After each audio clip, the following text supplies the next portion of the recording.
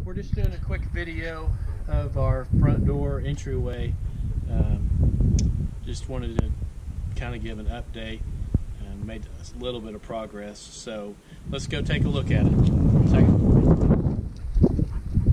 What we did on this was we wanted to just keep the cedar tongue and groove siding going that's on the side of the house and let it carry right on through onto the front door. Sorry, the door's not shut all the way. I don't have my handle put on there yet. So try to just keep it consistent, you know, running around there. It's not a hidden door, but we just wanted it to be a little bit more, you know, unseen, just kind of blend in with the side of the house. So that carries there. Then it goes back to the concrete board that carries on into the house. And so we'll take a look at that.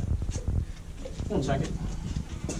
For you carpenters that are interested, this is actually an 1 3/8" solid core birch door, and I've got I made these 2 frames, steel frames, angle iron frames, and it's sandwiched in there, and then I got the lap siding or the tongue and groove siding on the outside. So I finished it about 2 1/4. Continues from outside in here. We just got some exposed fasteners. They're kind of on a pattern so that we thought it went with the look, and then we got a small angle iron deal I welded up there that goes around the cased opening, or the opening just for cosmetic looks. The door's a 4080. I don't know if I mentioned that before. I'm hoping the door holds up good. We'll see. So far it's been fine.